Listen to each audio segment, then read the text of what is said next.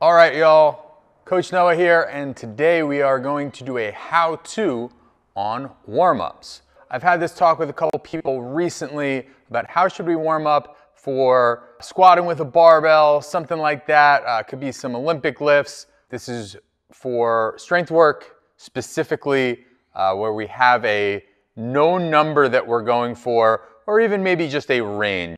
So some things to keep in mind. First, warming up is an art. It is not a science. There are not really perfect prescriptions about what should I do for my first warm-up set and my second warm-up set when we warm up, and everybody's going to be a little different.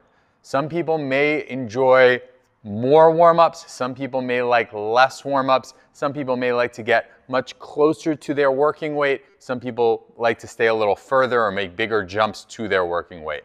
You're going to figure out over time what works for you, and that works. Whatever works for you is what you should do. Don't feel like you have to do something, specifically because somebody else is doing it, or you saw in a program that it's supposed to be, start with 50% of what you're going to do for this much. It's up to you. It's up to the feel of the user. I always like to start people with an empty barbell. Let's use back squatting as an example today. If we're going to back squat a working set, which means the thing I'm going to count and log, and that's what's going to get me stronger. If I'm going to do a working set of, say, 150 pounds for 5 reps, I'm going to start with the empty barbell for 5 reps. If I'm a 500-pound squatter, I'm going to start with the empty barbell. If I'm a 100-pound squatter, I'm going to start with the empty barbell. Okay, so we're always going to start there. Don't throw weight on the bar to start. Start light. After that, one of the things that we always like to talk about is we don't want our appetizer to ruin our dinner. So using that 150-pound example, if I'm squatting 150 for 5 reps and maybe I'm going to do 3 to 5 sets of that, I don't want to do a ton of warm-ups at 140 pounds. To my body, 140 pounds and 150 pounds feel very, very similar.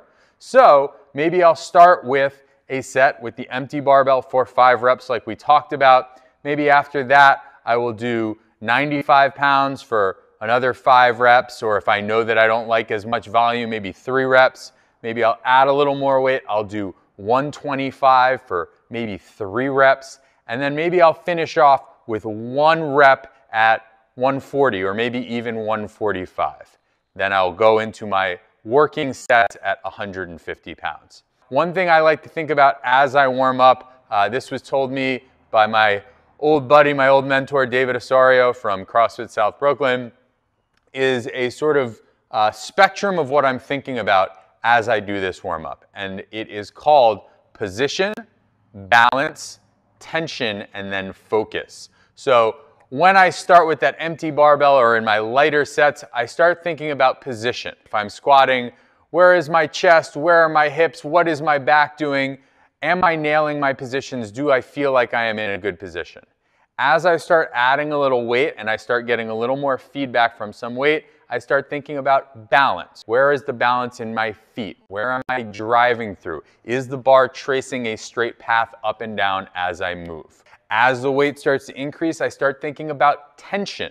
Am I getting a big breath and a tight belly, a squeezed midline through the rep? Am I creating tension outward with my knees, say in my squat, or maybe if I'm deadlifting, am I keeping tension in my lats as I pull, right? Now I've got more weight on the bar and I can start practicing that. The very last thing we're gonna practice is focus, or we can even think about it as intensity.